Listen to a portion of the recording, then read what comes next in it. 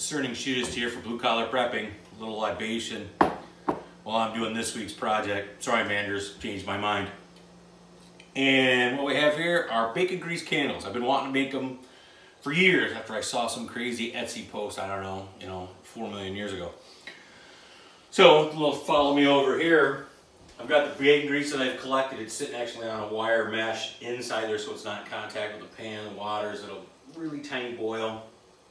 Filtering it through my screen here into another heat saucepan. I wish it was a little finer mesh, but you know, we work with what we got.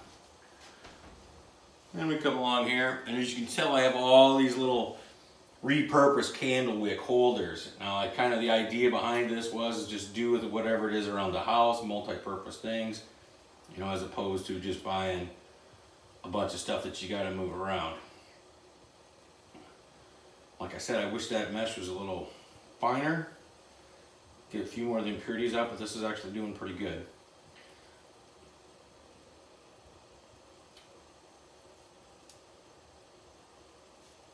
And of course you can cook and bake and all that good stuff with bacon grease. I usually do. I usually use my bacon grease when I make bread.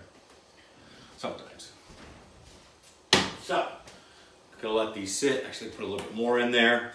And one of the great things about this terrible time in our history with all the fear and the foolishness and is the fact that I reached out to a local group page, if you will, looking for candle wicks, because here in northern Michigan it's not too badly quarantined, but it's some of the more stringent places in the country.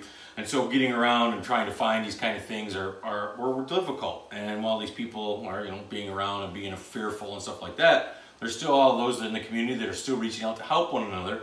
And I got a wonderful lady in my community gave me a half dozen. I just stopped by and just gave them to me.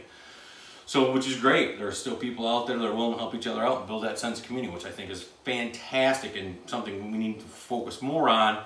And I'm a big proponent of that. I've been harping on that for years here on this page. So, there we have it. We'll see what they are. They've got great gifts. I got my milk crate right here because it's northern Michigan. It snowed today. So to help these bad boys cool down a little bit, I'm going to attempt to load them in the milk crate and then take them outside where they can cool and they can gel and not screw up the whole works once I'm done. So we'll see. We'll have to let you know. Until such time, be good, be safe, and if you can't be safe, be good and dangerous.